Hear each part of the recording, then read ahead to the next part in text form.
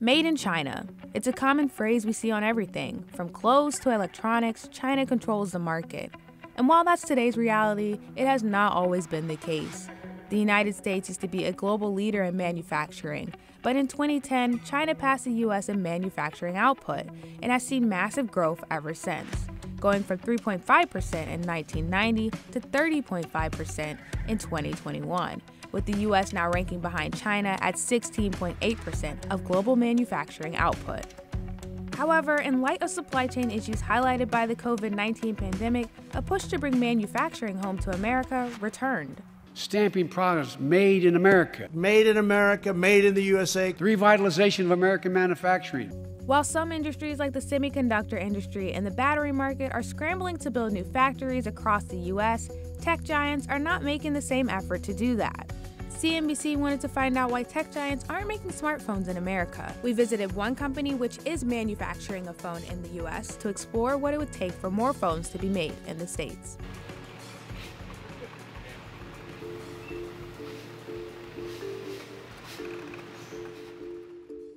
The history of manufacturing technology in the U.S. dates back decades, way before smartphones even existed. The whole concept of manufacturing in the U.S. was very strong through about the mid-1960s. We fundamentally gave manufacturing away in the 60s and 70s, and in that time frame, Japan expanded, China expanded, a lot of the other Asian countries expanded. Today, the supply chain for smartphone manufacturing lives outside of the U.S., and big tech companies are heavily involved. Apple and Alphabet hire and send thousands of employees abroad to oversee manufacturing. Prior to COVID, it was very common to send engineers like myself, maybe 10, 20, 40 engineers at a time to the factory to support prototyping builds, to do that learning and finding and fixing of issues and be in the right place at the right time.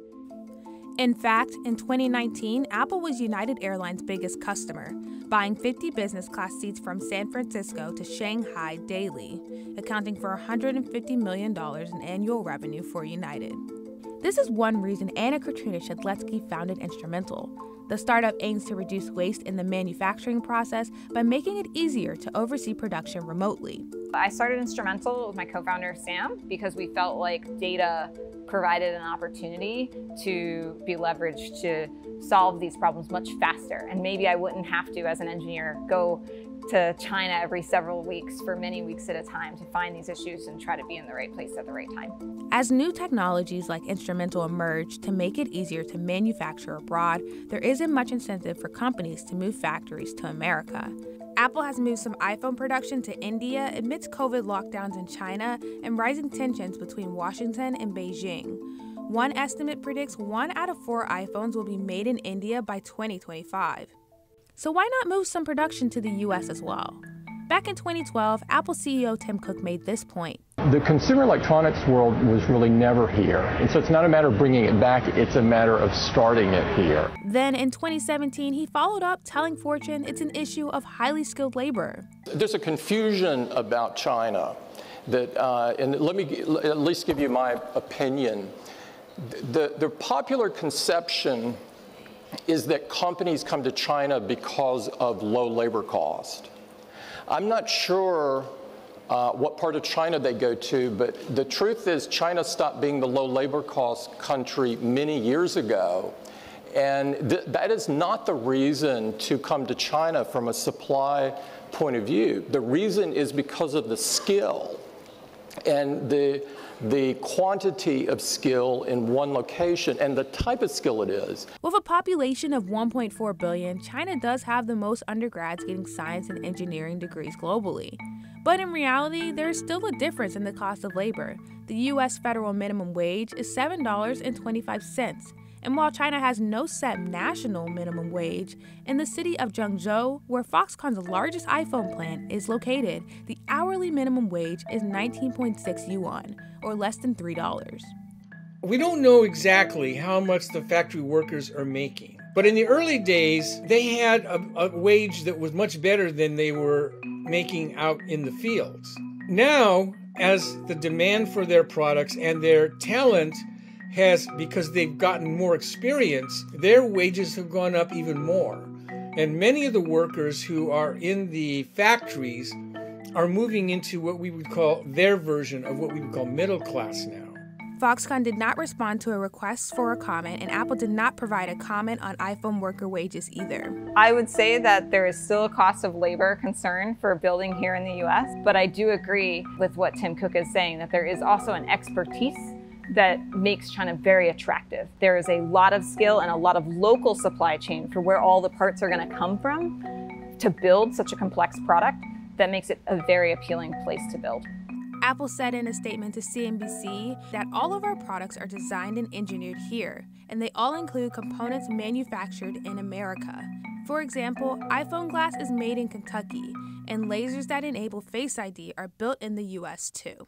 It also said, just last year we announced $430 billion in new investments across the country, including our work with more than 9,000 suppliers across all 50 states.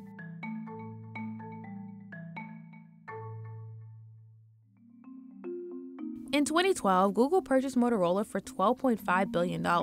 A year later, it opened the U.S.'s only smartphone manufacturing plant in Fort Worth, Texas, with plans to make the Moto X. The factory was part of Motorola's plan to build an American-made, low-cost smartphone. But about a year after it opened, the plant shut down, citing high domestic operating costs and low consumer demand. Google sold Motorola to Lenovo for a multi-billion-dollar loss. Some experts say Motorola's U.S. failure shows that the cost of labor and the lack of skill in the U.S. is why manufacturing in the country is not cost-effective. Alan Young, a former Foxconn executive and author of the book Flying Eagle, brought up this point during a visit to the White House in 2017 with then-chairman of Foxconn, Terry Gou. Foxconn is Apple's largest supplier and the world's largest electronic manufacturer. Chairman Gou, Terry, made it very clear. The core skills and the capabilities of making phones, manufacturing electronics have moved to Asia. And for it to come back to U.S., it would be difficult, though not impossible. But it will take a while. It won't be easy. That's the reality. However, Purism is one American company that has been able to do what many are calling the impossible. So this is actually where we're going to do manufacturing for the Librem 5 USA. We're going to do the printed circuit board to printed circuit board assembly. We started the company in 2014 doing manufacturing in the United States of America. Purism's a hardware manufacturer as well as software. So we do laptops, mini PCs, and also a phone that run the same operating system that we authored. Purism offers a range of consumer electronics, including the Librem 5 USA phone, which costs $2,000. It's the only smartphone in the world with the Made in USA stamp. The FTC actually has a very strict definition of what Made in USA is or assembled in the USA. The Librem 5 USA is manufactured in the United States of America. We actually have a label and a sticker we put on there, Made in USA Electronics, so that we're actually showcasing that we are indeed qualified by the FTC definition of Made in USA for a full phone. The phone is assembled here in its Carlsbad, California factory. Purism sources all components of the Librem 5 USA phone domestically, with the exception of the chassis and the Wi-Fi card. Overall, what we're looking at is all the electronics are manufactured at our facility. The chassis, the specific components are called integrated circuits. Those can come from outside of the country. As one example, our NXP CPU is manufactured in South Korea, and then we import that specific chip, and then we use that on our board, that we do all the manufacturing. But the company also sells the Librem 5 phone, which is mass-produced in China. For $1,300, it's $700 cheaper than the American-made model. Weaver says he hopes to expand the line of products the company makes in the U.S. For us, obviously, the U.S. is the one we're expanding most, and it's going to even spill over to doing other products in the United States as well, like our laptop and mini PCs and potentially even servers. There is also potential for us to even get into chip manufacturing. Weaver said the company is profitable, but we asked how this is possible with the higher labor costs for the U.S.-made model. Actual physical labor costs are clearly more than in China. We're able to sell at a price point where we don't have to cram our costs so far down. So that allows us to pay people really well and take care of the employees and have secure supply chain and everything else. Purism initially started through a crowdfunding initiative.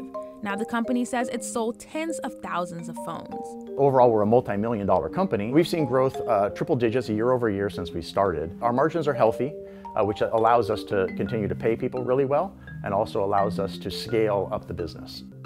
Purism said almost 1/3 of its revenue comes from the American-made Librem 5 USA model. But Weaver said labor hasn't been an issue for the company. The key piece that you're looking at is there's actually not a lot of physical labor that goes into producing a phone. It's more mechanical labor, the actual machines. And so machine versus machine, it's equal to do US manufacturing on the same machine in the US versus a machine in China. So in the end, you're looking at a number of US jobs that can be, that assembly, line operator, final fulfillment, but machine versus machine is still equal. But do Americans want these jobs?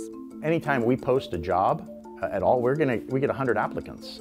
So from line operators to assembly workers, right? We're talking well over $10 over minimum wage for a lot of those positions. However, not everyone agrees this business model will be successful in the States. Baizhu Chen, a professor at the USC Marshall School of Business, says these jobs are not coming back. I don't see in the US there's rows of workers sit in front of the desk, assemble the small phones. I don't see that happening. These type of jobs are not coming back to the US. I'm talking about the labor-intensive manufacturing job. There's actually lots of manufacturing jobs that are being made here in the US.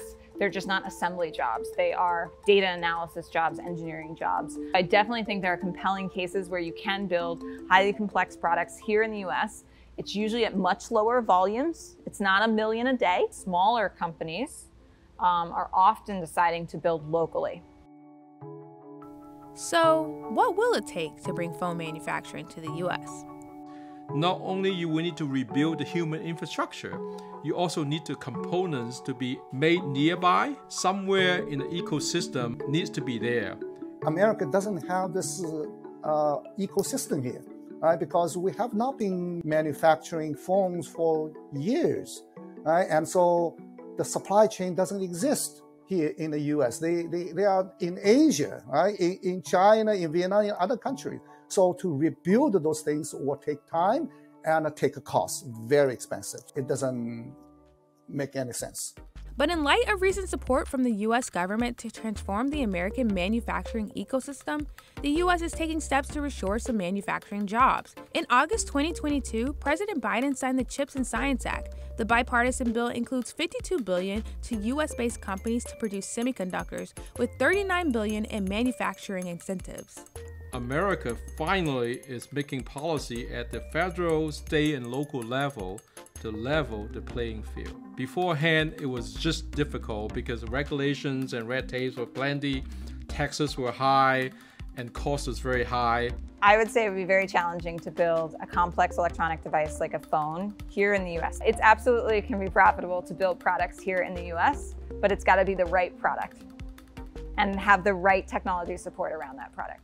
In 2017, the White House announced Foxconn's plan to open a massive LCD screen manufacturing facility in Wisconsin. I led the Project Flying Eagle, which was slated to invest up to $10 billion in creating 13,000 jobs in the state of Wisconsin. But Foxconn has massively scaled back on that promise. In 2021, the company anticipated creating less than 1,500 of the initial 13,000 jobs promised and cut its investments to $672 million. Foxconn bit off more than it could chew at that particular stage of their history, dealing with everything from the regulatory side, the environmental side, the actual buildings of the facilities, and then even possibly getting the right kind of people needed to do it.